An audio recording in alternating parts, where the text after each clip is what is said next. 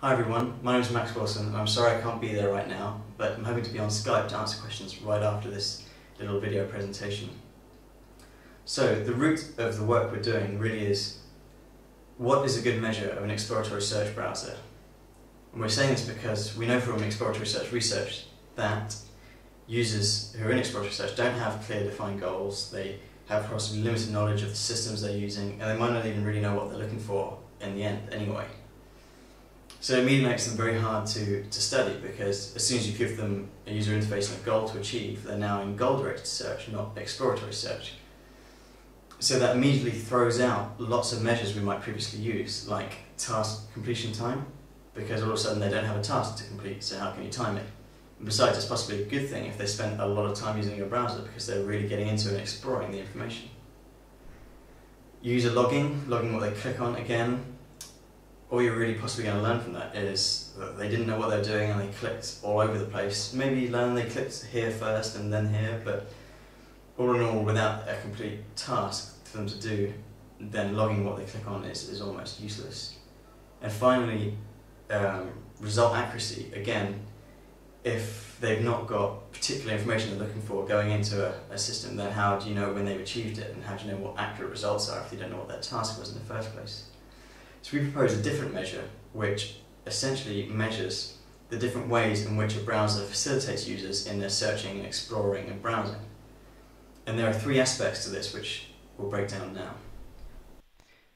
First, in what ways do people seek information? Then, in what ways do browsers let users do these things? And third, when might a user employ these methods?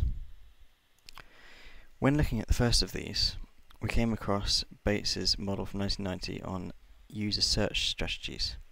Of the 4 levels she defines, we use the smallest 2 units, which have been well defined. To describe the way people seek information, she defines 32 distinct tactics that people employ with information when not restricted to software. Examples of these are survey, which is the ability to survey your options. Also, trace is another, is the ability to trace your path to the current point. Check is another, it's the ability to check your decisions at any time that you've made previously.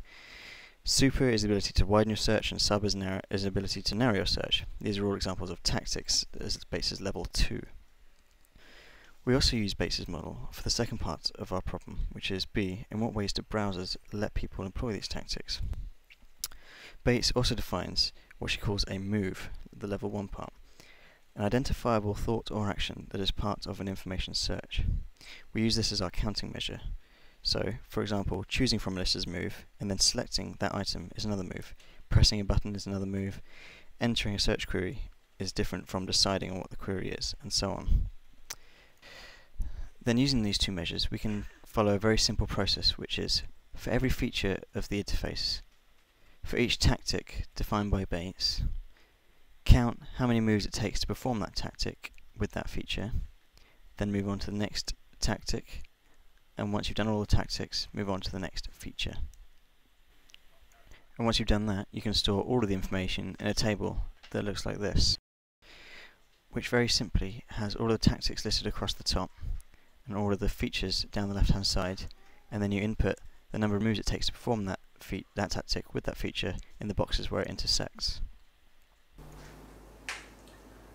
So we did this with 3 different faceted browsers. First of all, we did it with Flamenco, which has been popular with groups like eBay. We did it with the Rave browser, which is now called RB++, which has been popular with different government stats groups. And then we've also done it with MSpace, our own browser, which has been popular with multimedia groups like ITN and Reuters.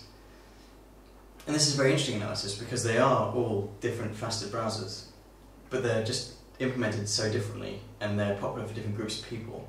It's interesting to try and expose how they're different, why that makes it popular for different groups, and to identify how we can learn from these different implementations to improve design in the future.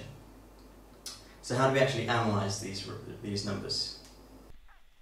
So first you can do analysis by feature, and you get a graph a bit like this. Some things are pretty clear straight away. For example, Rave doesn't have a breadcrumb trail, Flamenco doesn't allow multiple selection, and MSpace doesn't allow any sorting or grouping. And so there's something there for us all to think about straight away.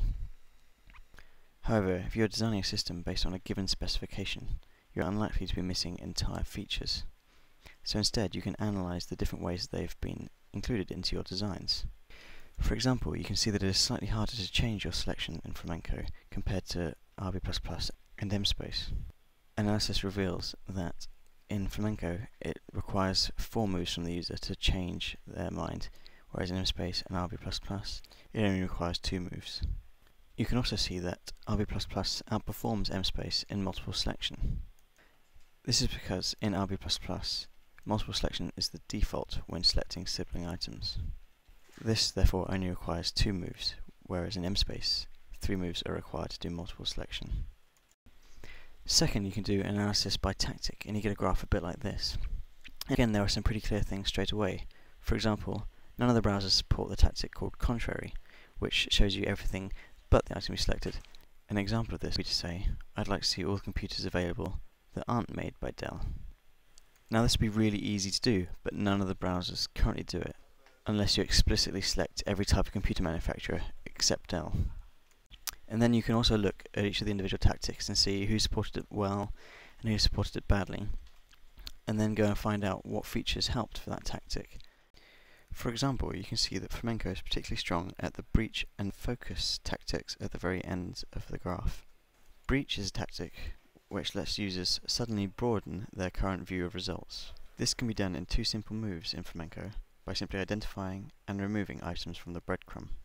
In MSpace, you have to identify the correct facet, then identify the selection, and then deselect it. The focus tactic is the ability for the user to suddenly narrow their current view of results. Flamenco encourages this by prioritizing screen space to those facets without current selections.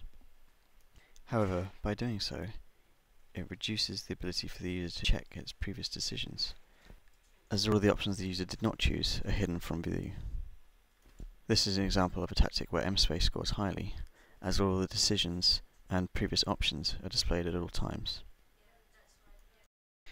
The final thing you can draw from this graph are areas for general improvement. There is a set of tactics in the middle of the graph which are largely unsupported by any of the browsers. Yet the majority of tactics that are supported well relate to the facets in the user's current selections. So we have now used Bates's tactics to measure in what ways do people seek information, and then Bates's moves to measure in what ways do browsers let users do these things. So now we have to consider when might users employ these tactics to achieve their goals. And for this we use Belkin's model from 1995, where he defines 16 unique conditions that users may be in. We don't have time to go into this analysis now, but for each of these different situations users might be in, you can attribute different tactics they may use, and then quantify the support for each of these 16 different types of users, and then work out which users you may want to try and support further. An example result we found from this type of analysis was that MSpace is particularly good for users who are interested more in the meta information than they are about the information. A bibliographic example might be users of a system who are actually more interested in the institutions and the authors than they are the actual publications. However, Flamenco and RB++ are more carefully designed to produce lists of papers at all times. So I hope you can really see the benefit of this sort of analysis. It provides a very structured and clear approach to evaluating the differences in your different exploratory search browser designs. And we hope that you can do this before you're carrying out user studies, which we've said already could be very difficult and very complex. And so we don't want you to waste money finding out information you could have found out at your desk the day before, in a much less time as well. So this approach that so far we've proposed is yet to be fully validated, which is what we're working on at the moment, and what we hope we'll partly do today in discussions. But there are also some clear extensions that we need to put into this work, such as how cognitively confusing is a browser when you see it. Because if you have everything at one step away, all of these features crammed into it, then it's going to be very, very difficult to use. So we mustn't forget that in this analysis.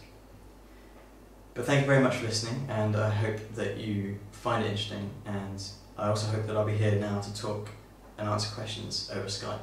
We'll see.